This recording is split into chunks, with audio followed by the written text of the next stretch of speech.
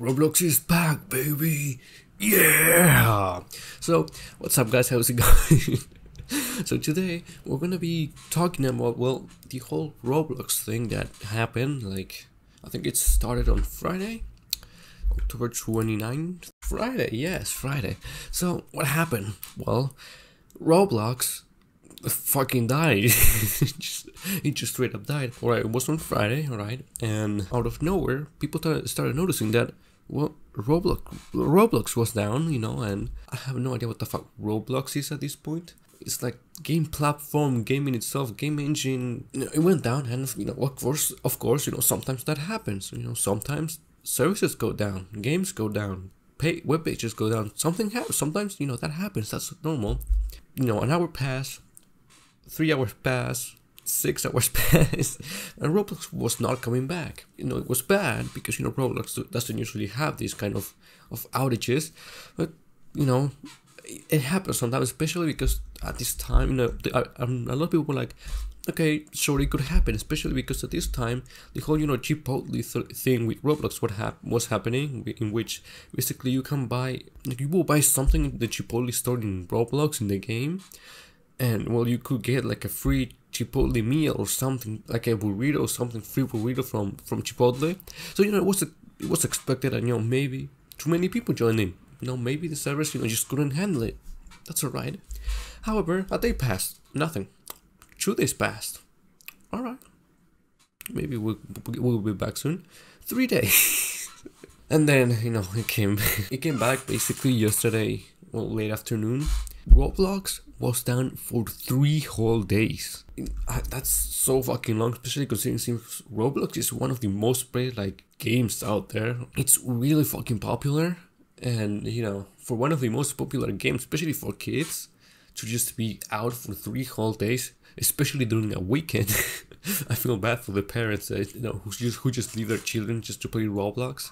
No, there was a lot just going around, you know, to what was happening with Roblox. You know, 3 whole days, that's a lot, and especially with the whole Chipotle thing, people were just blaming Chipotle and the whole partnership with them, and how, you know, the service just couldn't keep up, blah blah blah.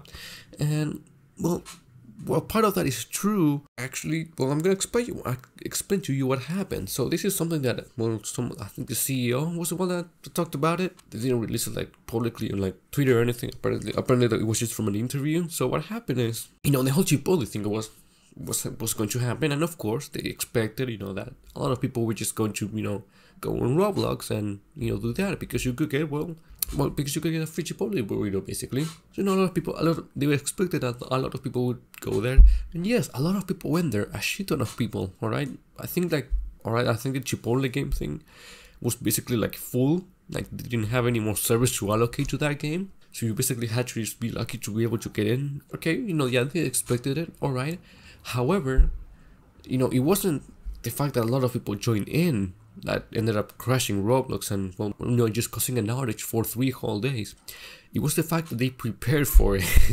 And it's interesting because apparently what they did is, because it expected a lot of people, what they did is, you know, as expected, basically they located a lot more servers to that data center, so that, you know, all of that new people will be able to get in. However, apparently the fact that they did that basically caused like an overload, and made it so that it just destroyed everything.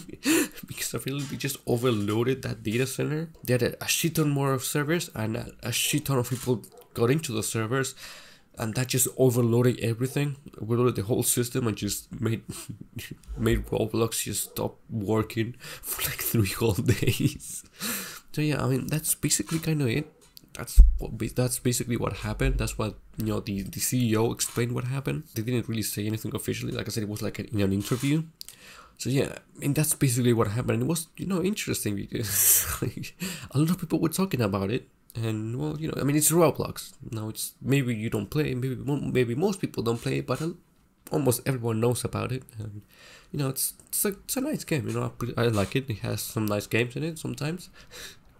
But yeah, I mean, that's pretty much it. Thank you guys for watching, and, well, I'll see you guys in the next video. So yeah, Roblox is back, finally. Hell yeah. Let's go. So thank you guys, and I'll see you in the next video.